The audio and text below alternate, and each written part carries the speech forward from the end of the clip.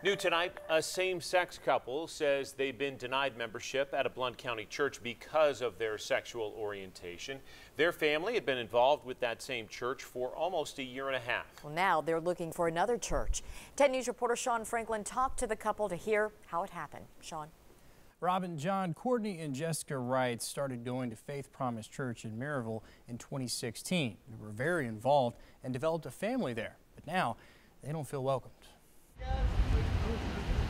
We wish they would have said something ahead of time. Courtney and Jessica Wright used to enjoy their Sunday mornings. Every Sunday it just got to where we were like, okay, get up, let's get ready to go do breakfast, and it was never a question. But they no longer get up to head to Faith Promise Church in Maryville. They got baptized, but the pastor says because of the church's view on marriage, they couldn't become full members. They didn't come up to us and hate on us, but we always had people come up and love on us.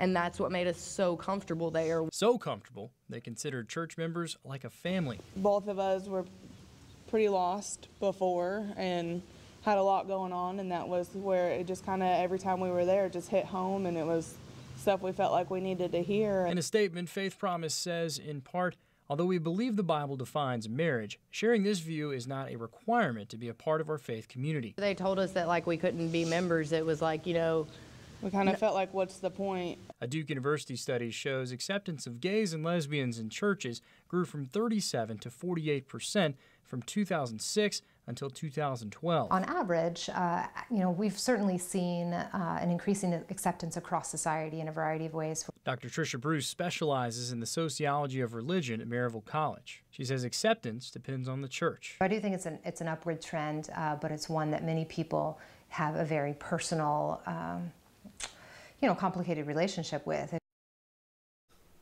Jessica and Courtney have an 11-year-old as well as a 5-year-old. They say lots of people have reached out, inviting them to other churches, but they're taking a break for now.